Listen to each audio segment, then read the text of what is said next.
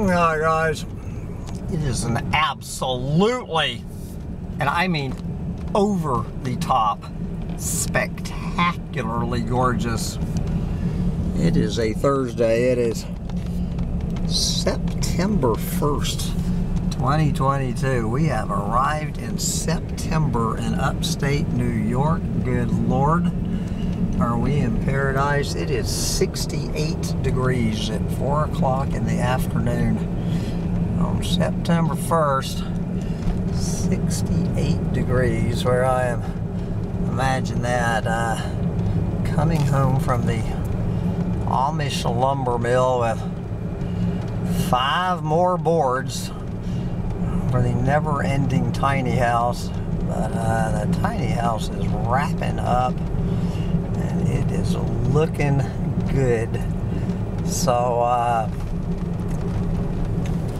actually have an interview tonight. That little eco-pussy Sam Mitchell has a surprise interview that I'm very thrilled about. I am coming out of hibernation and I need to be researching my interview. I told the guy he's coming out with one of our favorite doomers is releasing a new book today called An Inconvenient Apocalypse. Ought to be a fine talk we're gonna have. I said, dude, I said, obviously I haven't read your book, but it's not exactly like I'm a clueless moron on the subject of inconvenient apocalypses. So we're just gonna fly by the seat of our pants.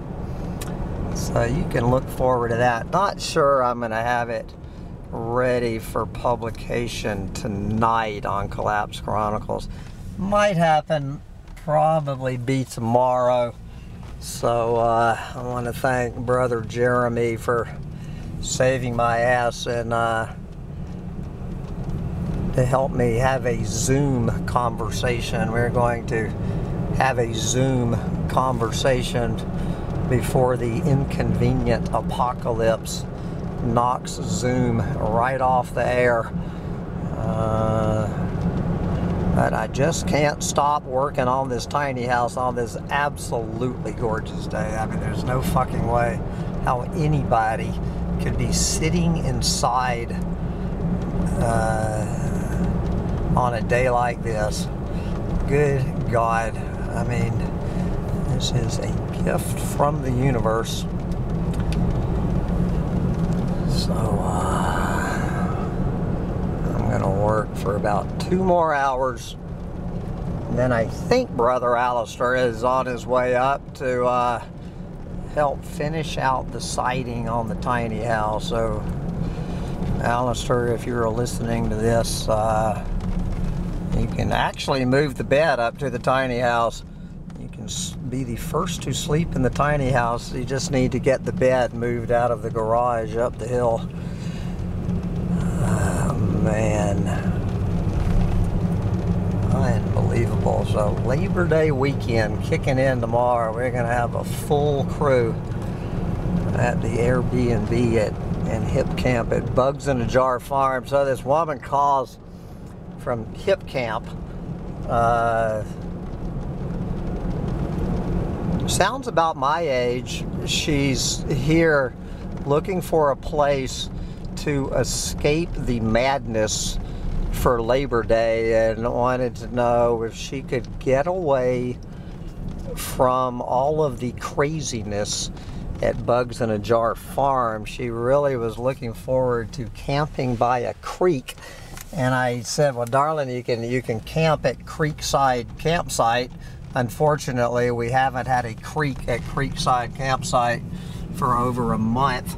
That you're going to be camping by a dried up rock bed. But other than that, and she was funny. I wish to hell I'd recorded that. I mean, I've known the woman for 30 seconds and she goes off onto this complete fucking doomer chick rant. I mean, she sounded like a female ham bone. she just fucking went off on the state of the damn planet. Not so much from an ecological perspective, but just from a societal breakdown, and how this entire fucking country, this goddamn planet has gone completely off kilter. And she is just like, she's just completely up against the fucking wall. She says she needs somewhere where she can pitch a hammock and lie in a hammock and look at some trees, and she was hoping she could be listening to a rushing mountain stream. And I told her, well, we will do the best we can for you to get you to hide away from from the end of the world at Bugs in a Jar Farm. But if you're looking for a babbling brook, you're going to have to look elsewhere. I am sorry, cannot give you a rushing mountain stream. Of course, this time last year, that damn creek was a roaring torrent last year. But, other than that small problem, it is a spectacularly gorgeous weekend in store, and we're gonna have a full house. Bugs in a Jar getting ready for the party beginning in 13 days. So I ordered the porta potty. Karen Peterson convinced me just to bite the bullet and spend $130 on a porta potty, because we do not need any septic issues. So there will be a porta potty in place for the Doomer sit down. So we do have a porta potty for the end times. Oh man, but right now I gotta get these 5 big ass boards up to the top of this hill, and I guess when Alistair gets here we can get the other 500 of these big ass boards up to the top of the hill. I highly suggest you get out there and get all your big ass boards up to the top of the hill while you still can.